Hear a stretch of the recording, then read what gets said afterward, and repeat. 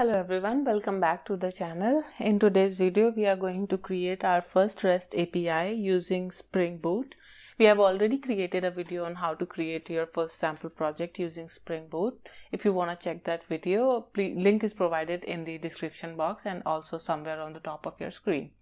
So let's get back to our today's video. In today's video, we are going to create a movies application. So basically, you can watch a list of all the movies and some of their related information, and in upcoming videos we will be adding the functionality where we can add new movies or update the existing one or delete any data which is already in the list. So let's get started, and first we are going to create our Spring Boot application.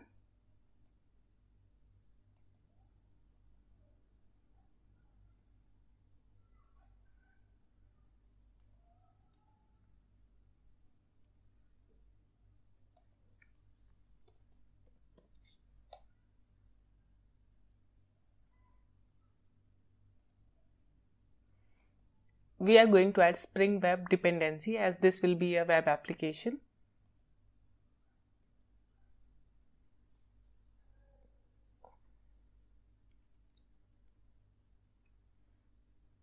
Let's wait while our project is being set up.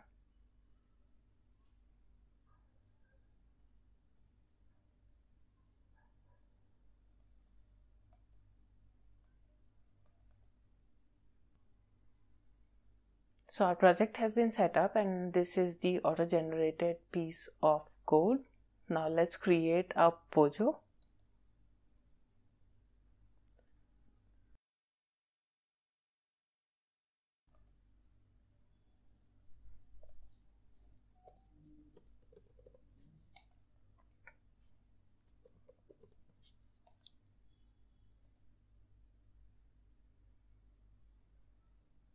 So I already have the definition written. I am going to copy paste it here.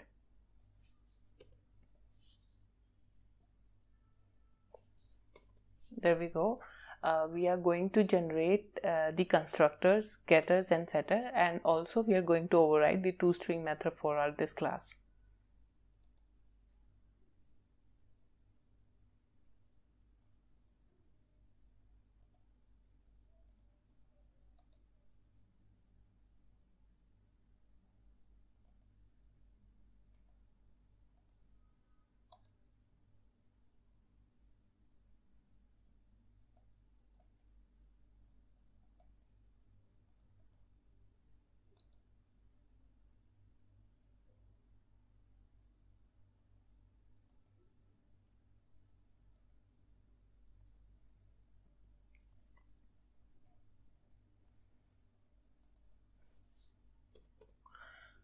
To list our Pojo into the Spring application context, we are going to use @component annotation for now.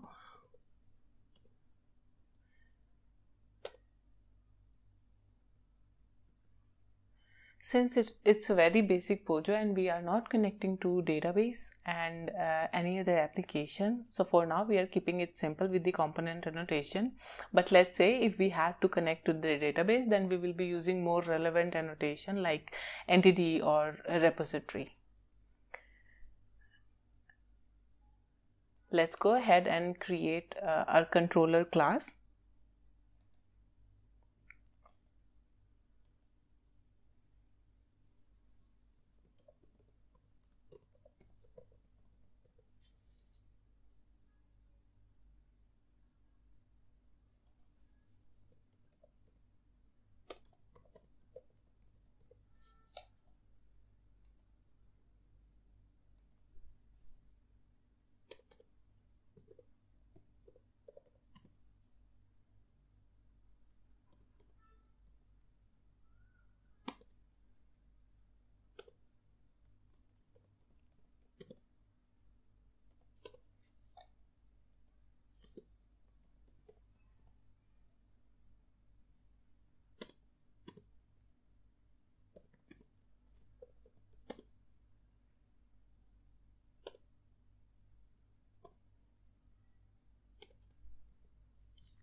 Now we are going to initialize this movies list with some of the predefined data, and we are going to use static block to achieve this.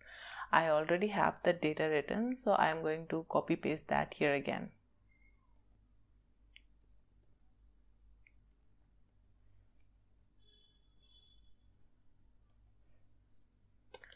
This time we are going to use @REST controller annotation.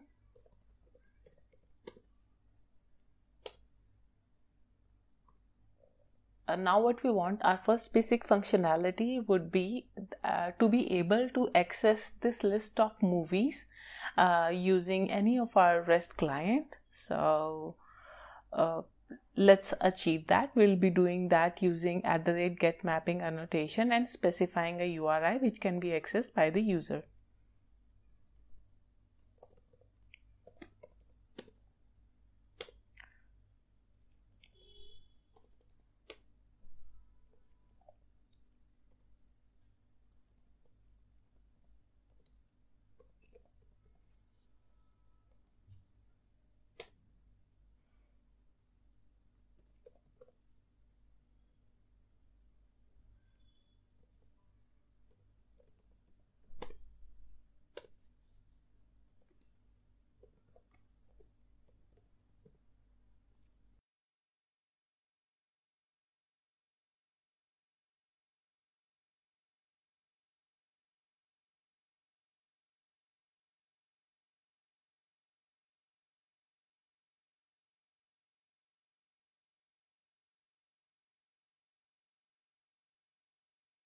So this is the method we are going to use to return the list of the movies.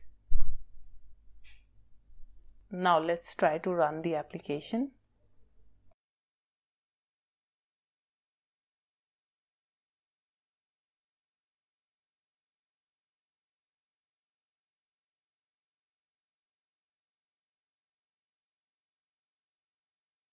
Okay, so we got an error message that port 8080 is already in use. So let's change the port for our application.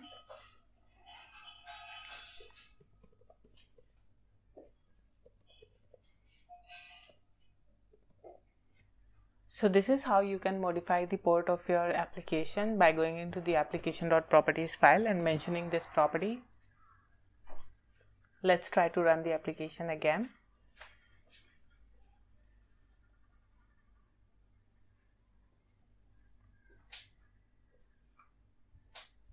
Okay, so it says that your application has been started successfully. Now we are going to test this using REST client named Postman, which is really good for testing your REST applications.